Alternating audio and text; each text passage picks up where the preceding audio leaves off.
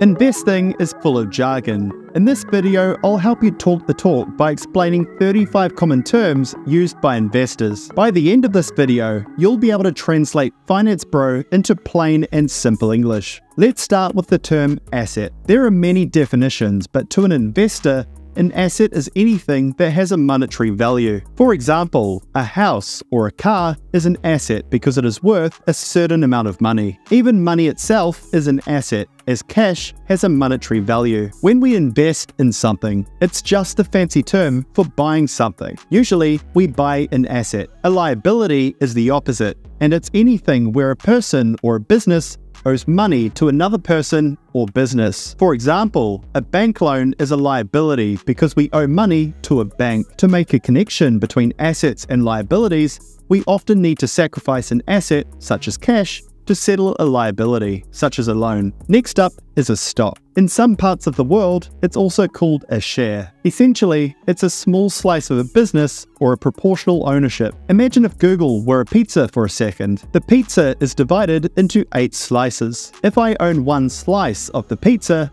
I own 12.5% of the pizza, in this case, the Apple company. This is all stocks and shares are, is a part ownership of something. As an investor, this could be part ownership of a company, a piece of art, a piece of gold, or even a piece of a racehorse. The monetary value of a stock asset is often called the stock price or share price. This is the value investors perceive the slice of company to be worth. This is a function of how profitable the company is, what its growth prospects are, its intellectual property assets. There are thousands of factors at play here. If you take the stock price and multiply it by the total number of stocks or shares in existence, we get the market capitalization. Using the pizza example, if the pizza has a value of $8 and it has 8 slices, each slice is worth $1 apiece. If the pizza doubles in value to $16 from 8, each slice is now worth $2, and so forth. Those that invest in company stock are called shareholders or stockholders, simply because they hold the stock of the company. Following stock, we also have the stock market. This is where a company organizes buyers and sellers of stocks to come together and trade. In the United States, they have the NASDAQ and the New York Stock Exchange. Here in Australia and New Zealand, we have the NZX and the ASX. For investors to interact with the stock market, we need to go through a stock broker. These are the privileged people and companies that have access to the stock market to buy and sell on our behalf. In New Zealand, we have a few brokers such as Sharesies and Hatch. In Australia, there's Moomoo, Perla, and CommSec. There are many brokers out there, and every year there are new ones entering the market. Then we have bonds. A bond is a fancy name for a loan or an IOU. As investors, we can buy bonds from banks, companies, and even governments. Essentially, we become the bank providing financing to these other parties. Next, we have a term called index. Simply put, an index is a tool for measuring the performance of a group of assets. Usually, it's stocks. In the United States,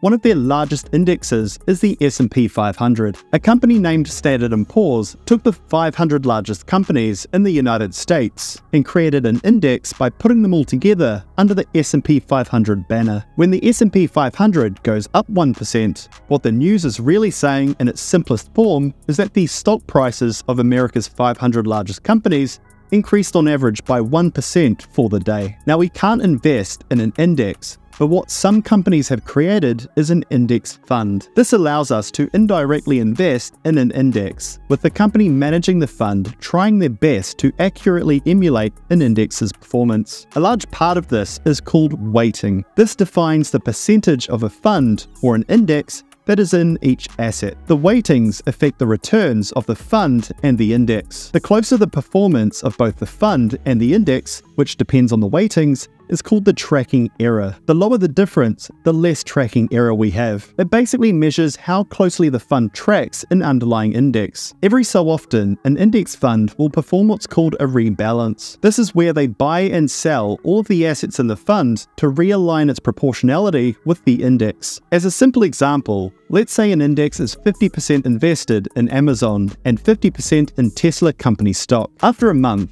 Amazon saw its stock price increase while Tesla saw the opposite. An index fund tracking the index would then have more than 50% of its value in Amazon stock and less than 50% in Tesla stock. To rebalance back to the index of 50-50, the fund would need to sell Amazon stock and buy Tesla stock. Index funds can be listed or unlisted. When we talk about listing, what we really mean is whether we can buy and sell units in the fund on the stock market or not. A listed company or fund is something we can buy through a broker on the stock market. Tesla is a listed company because it is on the Nasdaq Stock Exchange. Foodstuffs, on the other hand, is one of our large supermarkets here in New Zealand, and it's unlisted because we cannot buy shares in them on the stock market. A listed fund is generally called an exchange-traded fund, or ETF for short. There are many ETFs on the market trying to emulate the diverse universe of indexes that exist. It can be as niche as investing in only pet care companies, to the Vanguard S&P 500 fund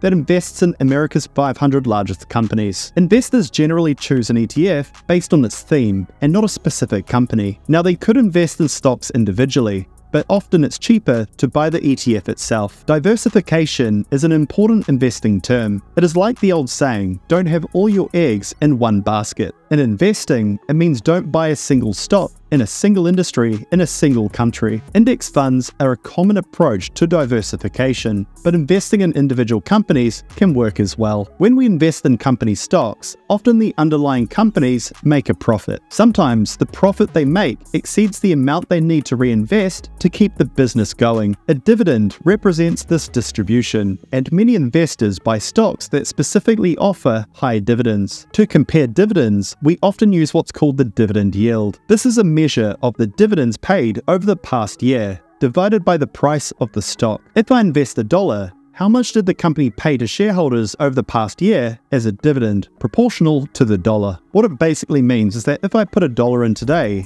over the past year, that dollar would have earned around 5 cents as a return. Now, stock prices tend to go up and down a lot, often for no underlying reason. To measure the degree of swings, investors use the term volatility. It can be used for stocks or market indexes alike. Some investors prefer low volatility, while others enjoy high volatility. Day traders are those that actively buy and sell stock, whereas buy and hold investors prefer to buy and much more rarely sell. Day traders love volatility as they can quickly buy and sell stocks to quickly realize a profit within a matter of seconds in some cases. When an investor purchases an investment asset, we say they are taking a long position. When an investor sells it, either using their own or borrowed assets, we say they are taking a short position. Buying is long, selling is short. Investors with a long position are hoping the underlying asset increases in value. Short investors, on the other hand, hope the value of the asset declines. If you've seen the movie The Big Short, you'll remember Michael Burry took a short position against the housing market by selling borrowed mortgage-backed securities. He hoped that the value of housing would fall, therefore causing the mortgage-backed securities to decline in value. This was during the 2008 recession. Broadly speaking, a recession is when there is less economic activity in an economy. If there is less economic activity, people are spending less money and businesses are therefore making less money. Investors don't like this, and share prices tend to fall as a result. This is what we call a bear market. A bull market is the opposite. When things are looking good, people are spending more and company profits are increasing. This is when we expect stock prices to be increasing. During the bear market, investors that sell at lower prices than they bought at are taking a capital loss. This is when company stock is sold for a lower price than it was bought at. In the United States, sometimes this can be a good way to reduce taxes through what's called tax loss harvesting. In New Zealand, unfortunately, we cannot do the same. During a bull market, selling stocks for a higher price than what they are bought at is called a capital gain. We know this term too well, as many housing market investors have made massive capital gains profits. The volume of buying and selling activity for a specific asset is called liquidity. This represents our ability to convert an asset into cash quickly. If an asset is highly liquid, selling is a piece of cake and can be done within the day. Cash is a simple example, as we simply have to go to an ATM. Low liquidity is something that can take months to sell, such as a piece of art, a house, or a company stock that doesn't have many buyers on the stock market. A higher liquidity is nearly always preferred by investors. There is a few different types of stocks in the market. Blue chip stocks, often just referred to as blue chips, are those of large, well-known companies with a history of steady growth and financial stability. Think of Coca-Cola. They can be found nearly everywhere across the world. and have existed for well over 100 years. Their stock price has had stable growth too. They are an obvious blue chip stock. Alongside them, we have a value stock. This is when the stock price of a company is lower than what is perceived to be their true value. In essence, it's a stock that is seen to be cheap, and many investors, such as Warren Buffett, have made billions from their approach to finding such value stocks. The true value, or intrinsic value, is a subjective term for every investor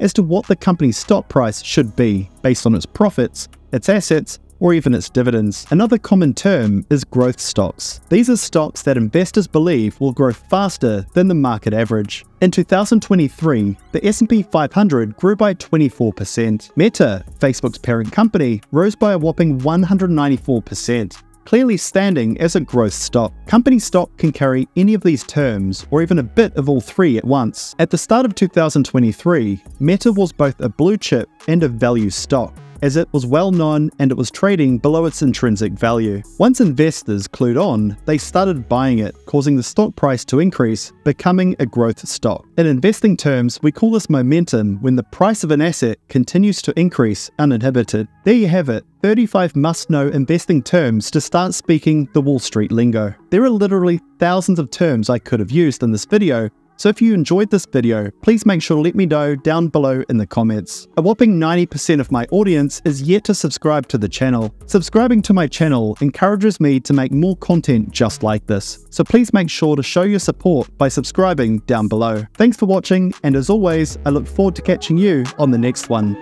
Cheers.